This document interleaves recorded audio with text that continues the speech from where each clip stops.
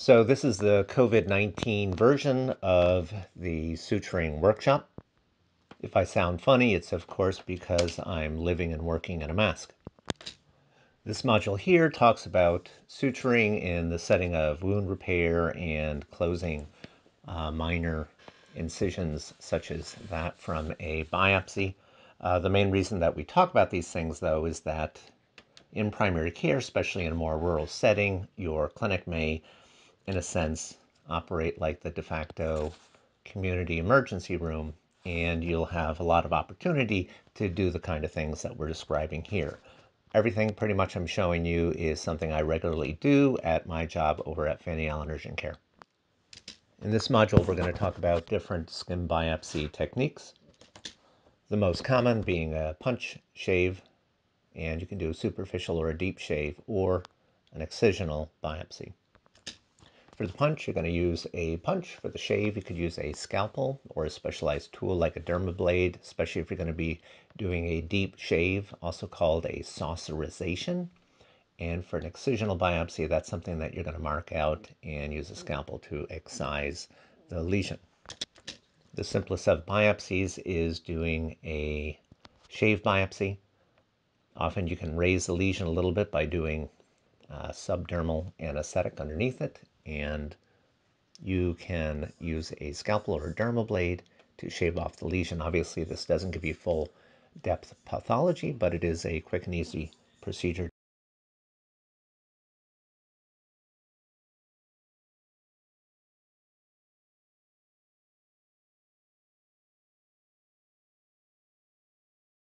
To do a shave biopsy is frequently done, but really to get full depth pathology, doing a punch biopsy is the best option. You get full depth that you can send to pathology in a sample of formalin. Some of the smallest punches don't need a surgical repair. Others can be closed with a simple suture. Remember not to crush your biopsy, and using a needle to manipulate it may be better. The excisional biopsy obviously removes a larger chunk of skin. It allows you to remove a certain margin around the visible lesion, which is obviously very important for malignancies. You always mark it out to make sure that you are removing a symmetric ellipse, and also this way you can get informed consent and be sure. Until you get into wounds that are too big or too deep, there really isn't much that you can't close with a simple suture. Getting a good symmetric bite, and then usually closing it with an instrument tie. Try to always be doing something useful with your other hand with the pickups, being ginger but helping to position and move the skin. Try not to touch the tip of the needle with your pickups because you will dull the needle. You'll dull the needle pretty quickly. And then doing an instrument tie, which we'll go over in a bit more detail in a minute. Carefully doing the first throw of that knot to close the wound. If you have a wound with a fair amount of tension, using a larger gauge suture, which will be on a bigger needle, which will cause you to do a bigger suture, and using that first throw of the knot, which is the surgeon's knot, to have an extra wrap or two to be able to hold that tension across the wound. And then as you place additional sutures up and down this, it should bring it together fairly well.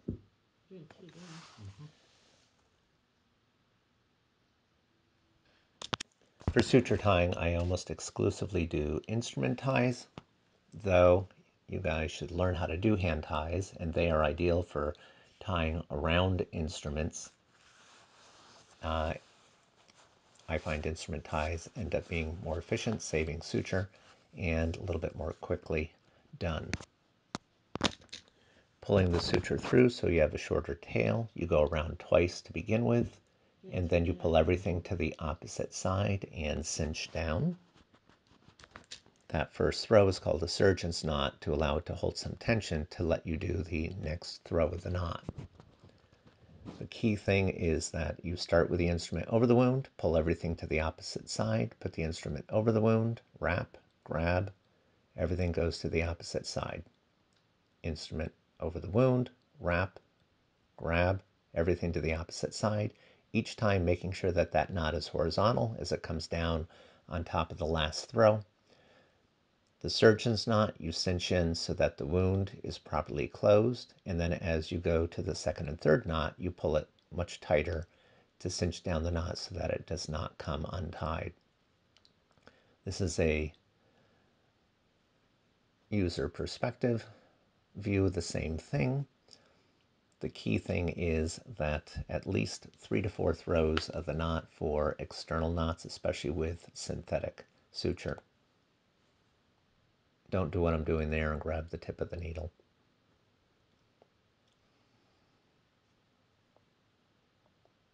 You pull the tail through.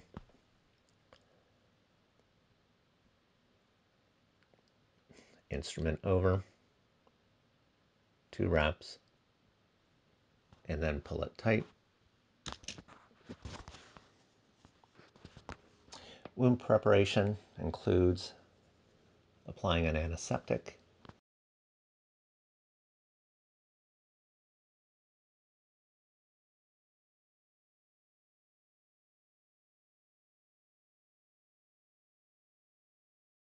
irrigating and or debriding, and doing anesthesia as well before you go to suture.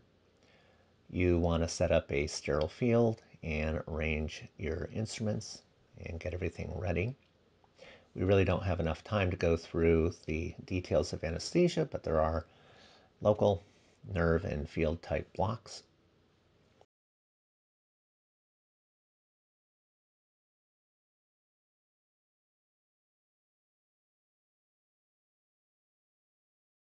Explore the wound, determine what structures need to get fixed, and whether or not this is something that would require a microsurgical repair or.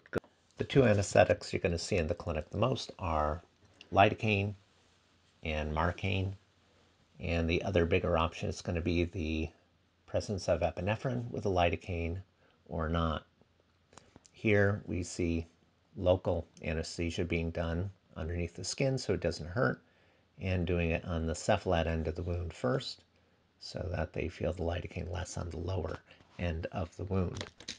When I was in medical school, I was trained that it was not safe to use lidocaine with epinephrine in the fingers, toes, penis, and nose.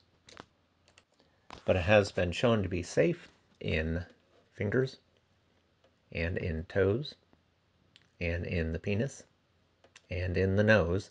And the reason I like to do it is that the lidocaine gives you fast onset anesthesia, faster than marcaine. But now with the lidocaine, it lasts longer than the marcaine. There's less bleeding because of vasospasm. Because the lidocaine leaves the area of the wound more slowly, your safe maximum dose is twice as high, and you really do not get problems with infection, necrosis, or allergies. So I tend to do it regularly, but you may find there's still some clinics that are practicing somewhat apocryphal medicine and do not use lidocaine with epinephrine. The vertical mattress stitch allows you to hold a lot more tension across a wound, adjust the skin edges more precisely, keep them everted, and close a deeper space as well. This is one of the first stitches I'll go to when a simple stitch is not adequate. It is a little bit more complicated to sew in that there's a forehand throw, which is larger, and then a tinier backhand throw, and you tie it off to the side. So as seen here, you do a larger stitch that goes fairly deep and starts and comes out with a fairly significant margin away from the wound. You then set your needle facing the other direction and then do a backhand stitch that is tinier and is used for getting the skin edges in good apposition and everting the wound edges as well. And then obviously you're going to then be tying this off to one side.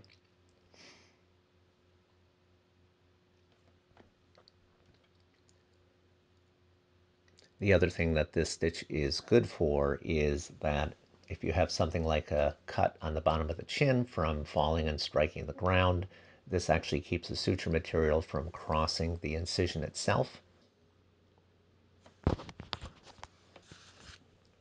Some people feel more comfortable doing the backhand loop as the first stitch. Some people want to do the backhand loop as the second stitch.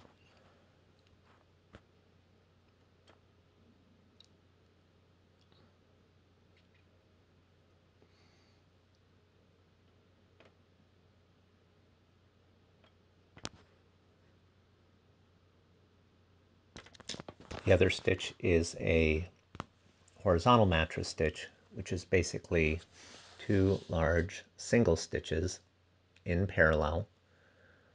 The advantage here, though, is that the suture goes over a large amount of skin, everts the wound better, holds more tension, and you are also getting two stitches in for the time of tying one knot.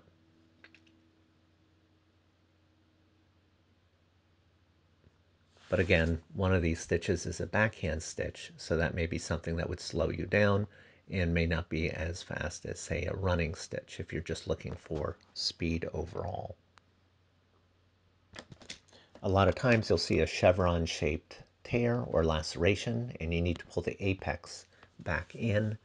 But doing that with simple interrupted stitches can end up just causing some necrosis.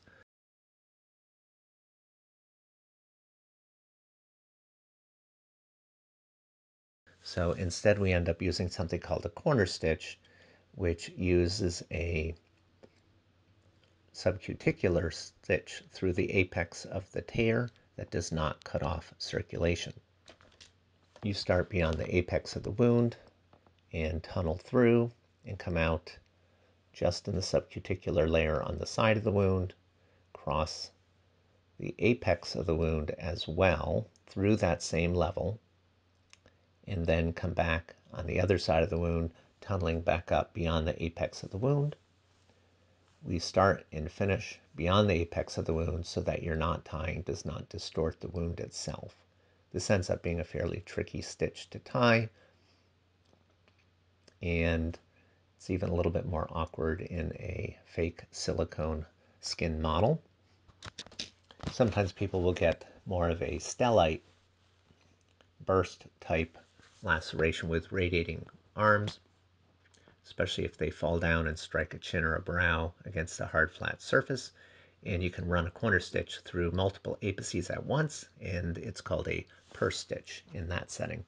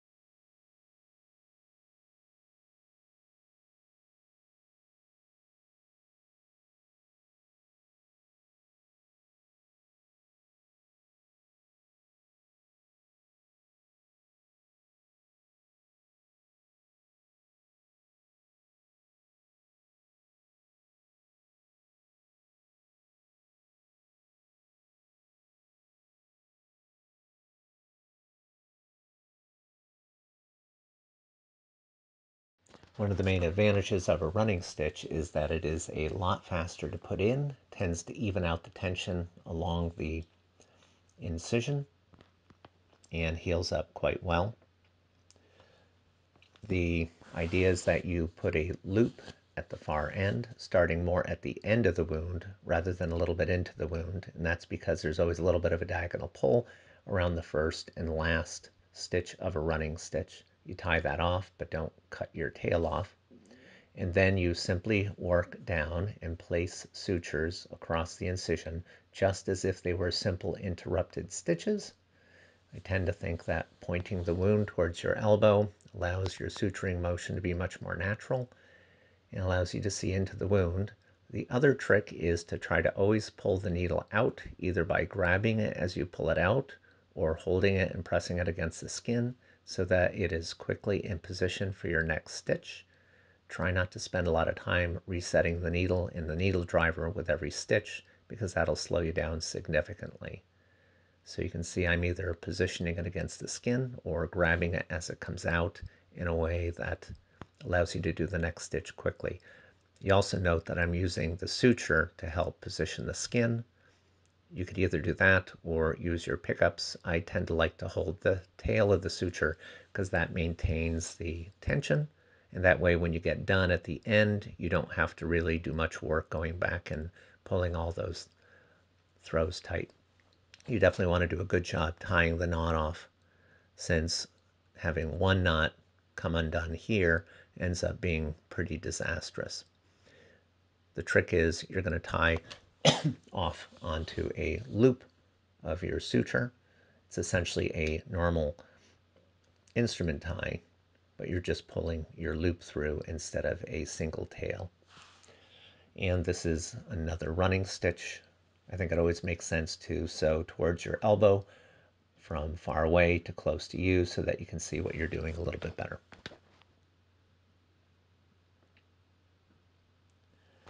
This does not work for wounds that go from thin to thick skin, are over sharp corners, or have many bends or angles, since the suture can shift and part of the wound can open up in those situations.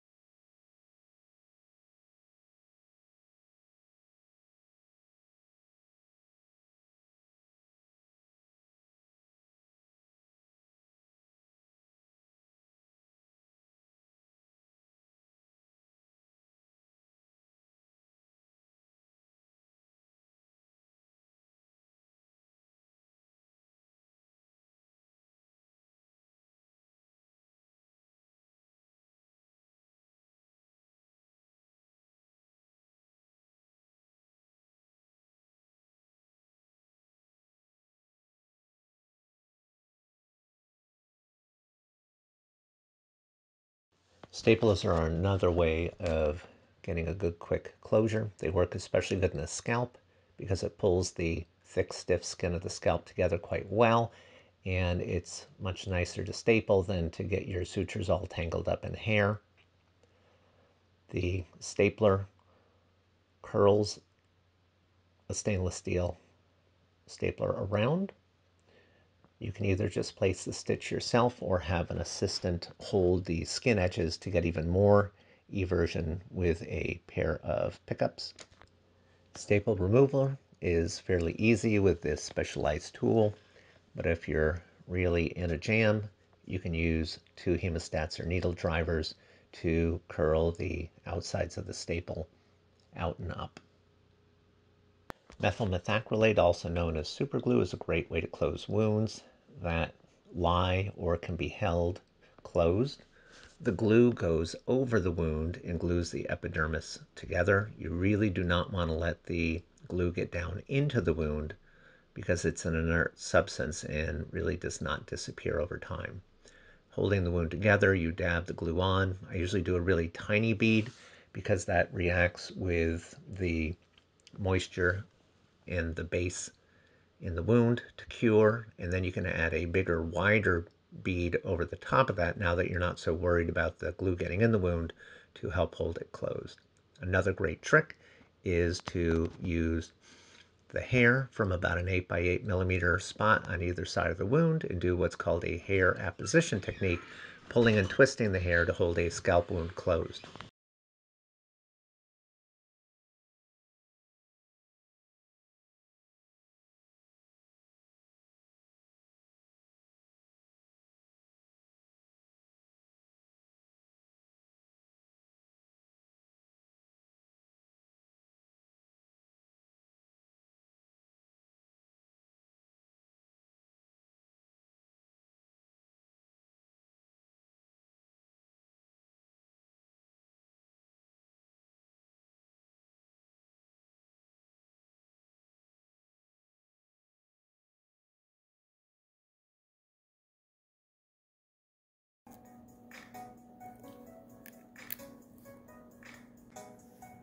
Right.